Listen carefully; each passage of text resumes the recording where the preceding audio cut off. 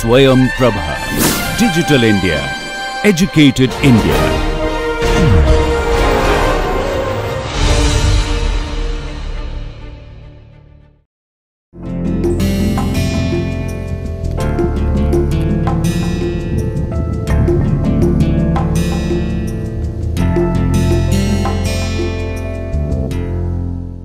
Welcome viewers to MOOC's online course on Introduction to Modern Western Art.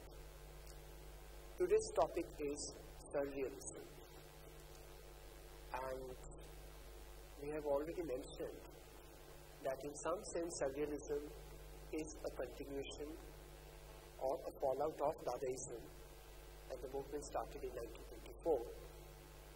But before Surrealism as a movement actually started, way back in 1914-15, around that time, an artist in Italy called Giorgio de Chirico was producing certain paintings which already anticipated a surrealist approach to art, specifically to the subject matter, content, and also the composition of a painting.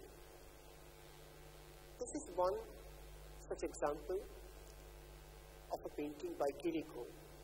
The title itself is quite suggestive because it says Melancholy and Mystery of a Street. And it's no wonder that Chirico is considered to be the precursor of Surrealism. First of all, because he called his style as metaphysical, as an alternate reality or beyond the immediate reality. And if you look at his paintings, not just this one, but any paintings by Chirico, you will certainly feel that all his paintings, almost all his paintings, have an overwhelming sense of anxiety, or more than anxiety, I would say a sense of eerie, uncanny quality, a sense of mystery and unknownness, leading to a certain kind of anxiety, like this one. And a feeling of a world beyond our immediate perceived reality. So these are all elements which would find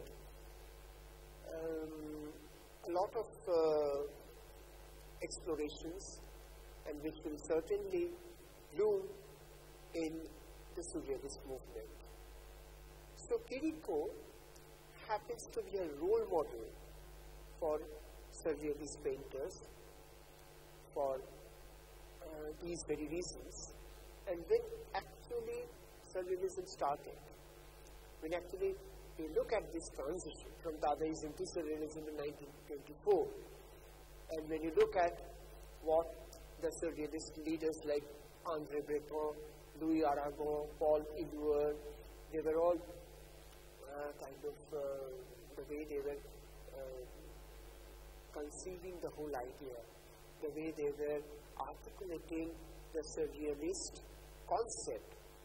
It already it is very clear that Chirico was already anticipating these elements.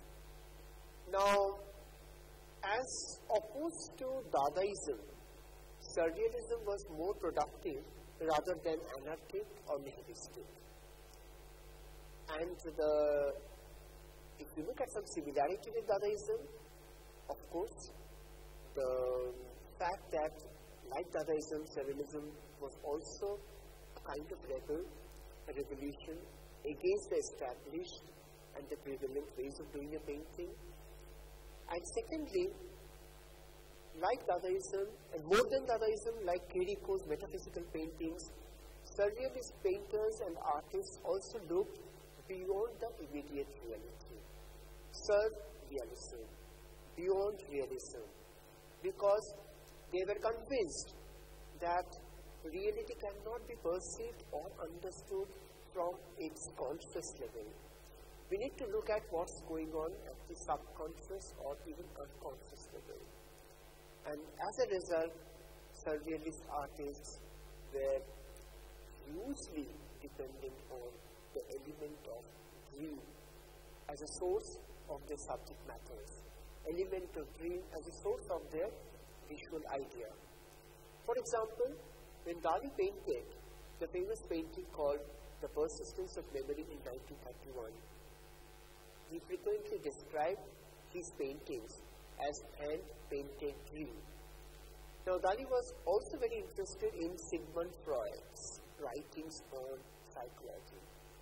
Now, this is very significant, that why Salvador Dali would be so much interested in Sigmund Freud's psychological ideas. Precisely because these Austrian psychologists writing in the late 19th and early 20th century, Freud revolutionized the way people think about the mind with his theory of the unconscious.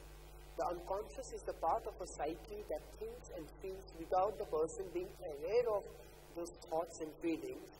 And as an extension, the unconscious may seem extremely irrational, illogical, and even unscientific, but for artists like Dali and later Magritte and others, unconscious, this whole idea of unconscious or subconscious appeared to be a treasure trove for painterly ideas, visual themes, subject matters. After all, if we follow Freud, he did say that dreams are coded messages from the unconscious, and surrealist artists were interested in what could be revealed by their dreams.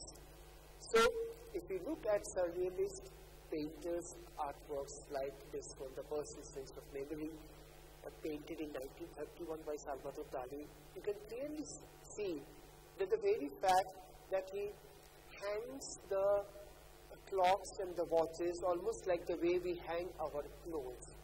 In a sense, he dilutes our sense of time, because what he wants to state very clearly through these symbols is that in dream we lose our ordered sense of time.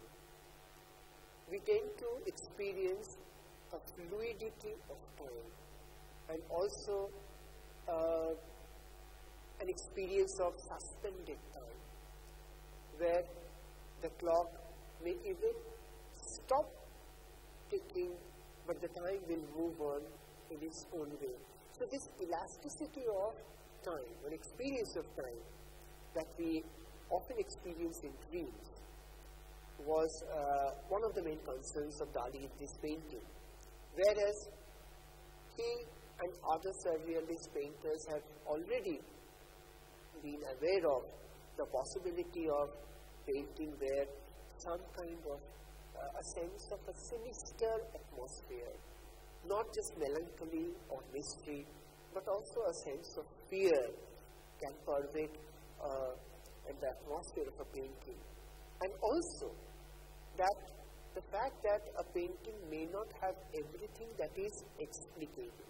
There could be elements which you cannot explain, inexplicable elements, or incongruous elements, elements which may not go with each other. They look absolutely in contrast to each other. Hence, absurdity. And absurdity often leads to some funny situations, some ridiculous situations. So all these elements will be used and explored by the surrealist artists. Now, so we have at least two pre-surrealist artists called Marc Chagall and Giorgio de Chirico. Chirico's work we have seen just now, and artists who were directly a part of surrealist movement, where at least some of them are John Miro, Paul Klee, Salvador Dali, and René Magritte. Now, surrealism flourished in Europe between World Wars I and II in 1924 and grew out of the earlier Dada movement. This is also true. And before World War I produced works of anti-art that deliberately defied reason. We have seen that this is what Dada art did. But then surrealism's emphasis was not on negation but on positive expression. In fact, according to the major spokesman of the movement, the poet and critic André Breton, who published the Surrealist Manifesto in 1924, Surrealism united conscious and unconscious realms of experience so that the world of dream and fantasy would be joined to the everyday rational world in an absolute reality, a surreality. This is what he clearly states in this manifesto. And as we have already mentioned, that surrealist artists drew heavily on theories adopted from Sigmund Freud, and Breton saw this unconscious as the wellspring of the imagination. He defined genius in terms of accessibility to this normally untapped realm, which he believed could be attained by poets and painters. Now, as unconscious, or the realm of unconscious becomes the main target by the surrealist artists.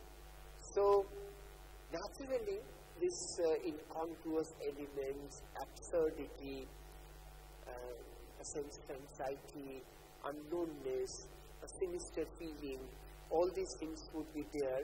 And added to that, because it is a visual exercise, because we are talking about a visual creativity, so added to that, something else also happens without much pre-planning.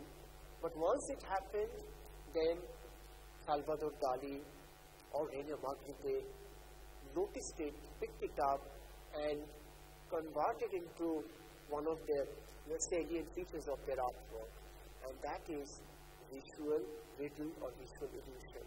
For example, if you look at this painting very carefully, you will find multiple images appearing from the same form. Sometimes it looks like a dog, sometimes it looks like a face of a woman, sometimes it looks like something else. Now, isn't it something that happens in dreams too? That images, figures, appearances keep exchanging their identities. So, dream is about, apart from everything else, it is also about an element of confusion, where we get confused because of its absurdity. Appearances confuse us. And through his paintings, Dali, by invoking the subconscious, has always tried to confuse the viewers with rapidly changing and rapidly overlapping visual elements. Because after all, Surrealism was a style of art and literature that stressed the subconscious or non-rational. And Surrealist images emerged from the practice of automatism or through the exploitation of chance effects or unexpected juxtapositions as well. And this is also interesting because it talks about a certain kind of practice of art making or even literary practice where the entire thing may not be preconceived. You allow chance or accident to play a role. And if you're sharp enough, if you're alert enough, you'll pick that up and you'll try to retain. Because, you see, they believe that even in our subconscious and dreams, there are plenty of chance elements and accidental elements that play a role and inform the experience. Then why not let that happen to our artwork as well? So Surrealism was not just an art movement because it was a kind of philosophy that embraced literature, music, cinema, and popular culture.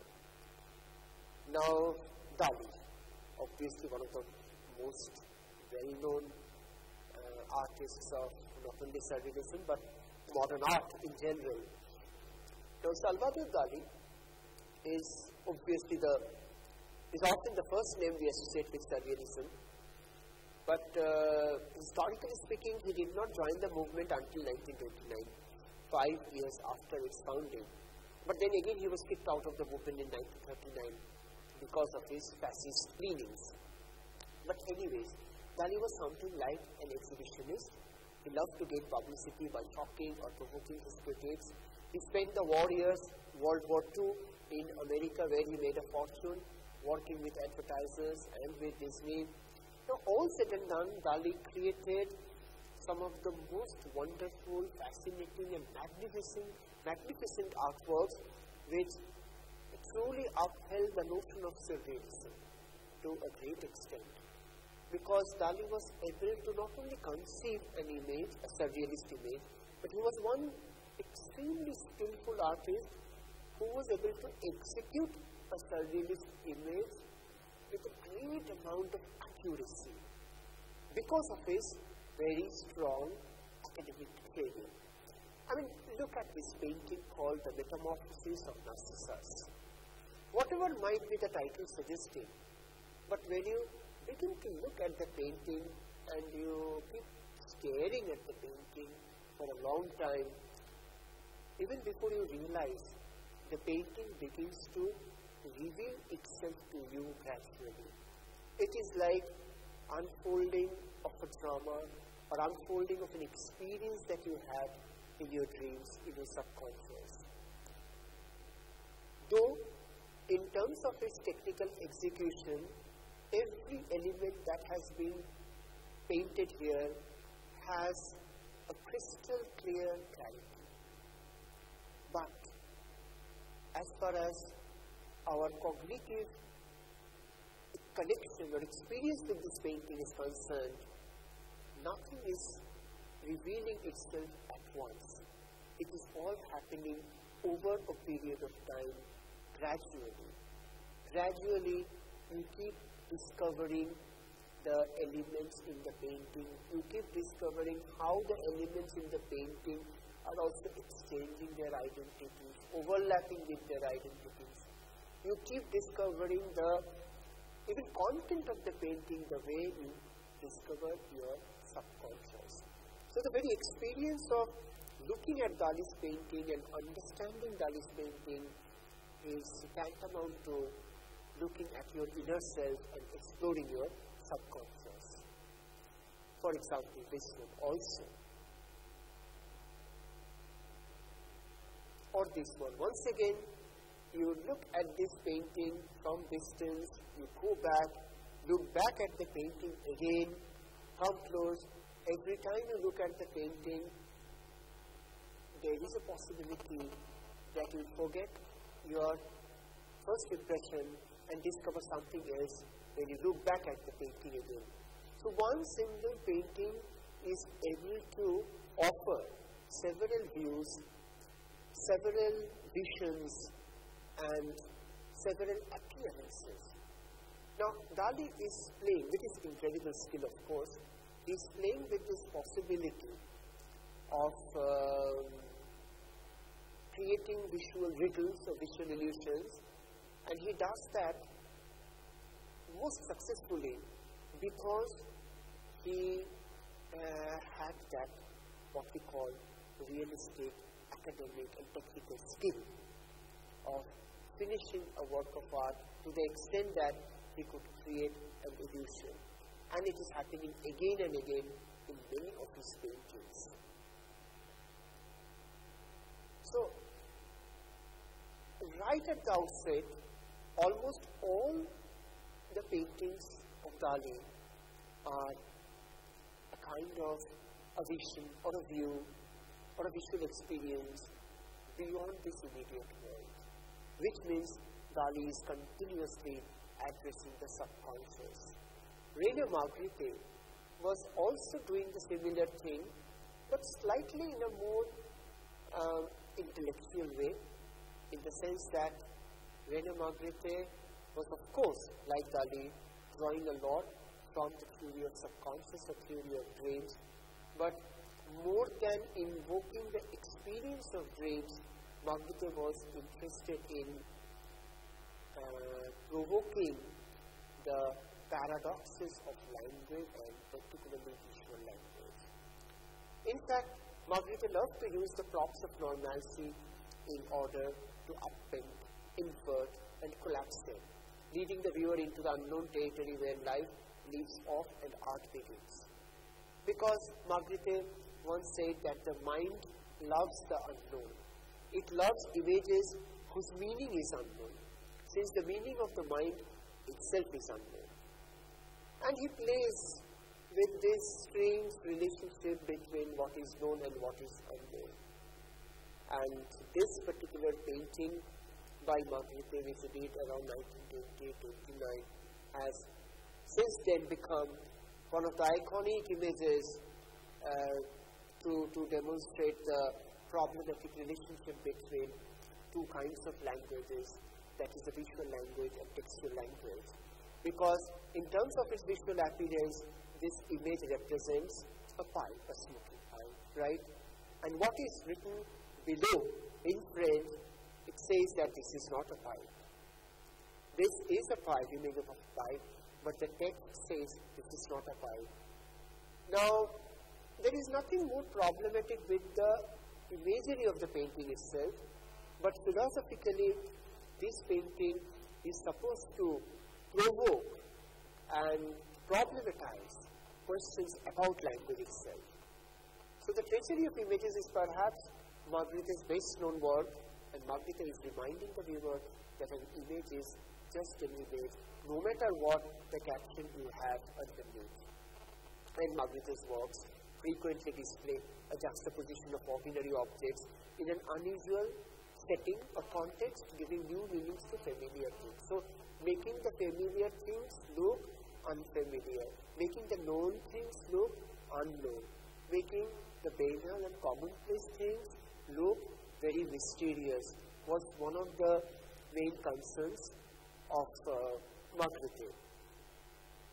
For example, when he paints a rose, image of a rose inside a room, and when he kind of magnifies the scale of the rose to the extent that it occupies the entire room. Now this relationship becomes very absurd. As far as the identity of the rose, the feel of the flower rose, as far as the space that room occupies, we really do not have any problem. But the moment you see this incongruity, this absurdity, that you cannot have such a big rose inside a small room. Either the room is too small or the rose is too big. Either way, it is improbable, impossible. It is this impossibility that Magritte is trying to evoke, a sense of impossibility. So, in fact, when you're looking at the eye of a person, what you're supposed to see is the eye. You're not supposed to see the sky inside the eye. So hence Magritte calls this the false mirror.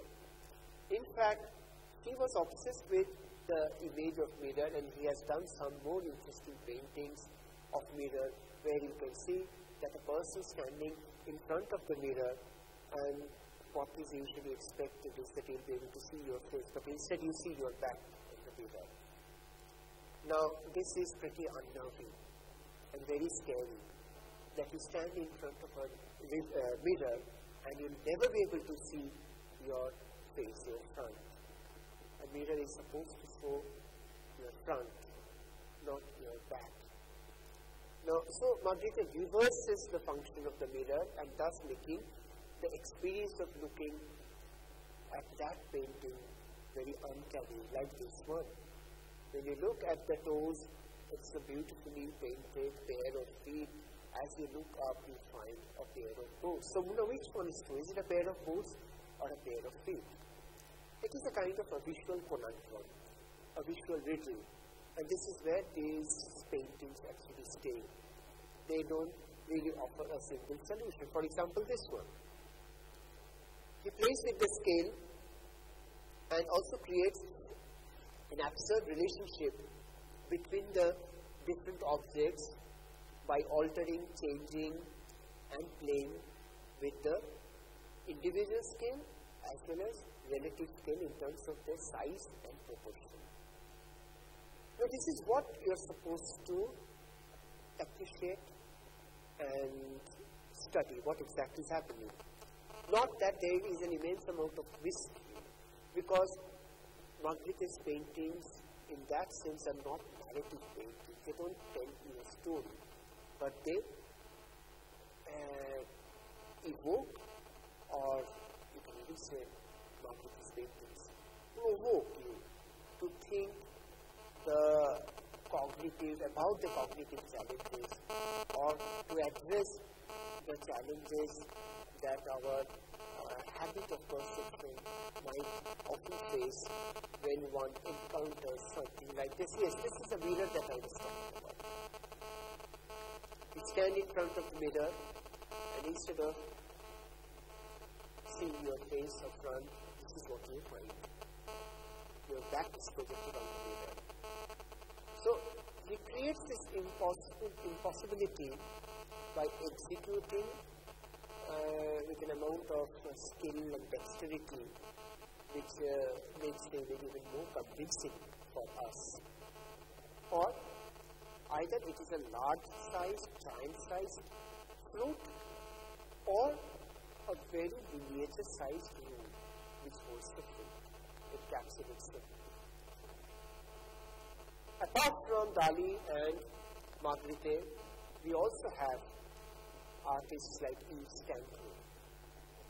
In his paintings, we do not find anything much recognizable as elements, either figures and objects or animals.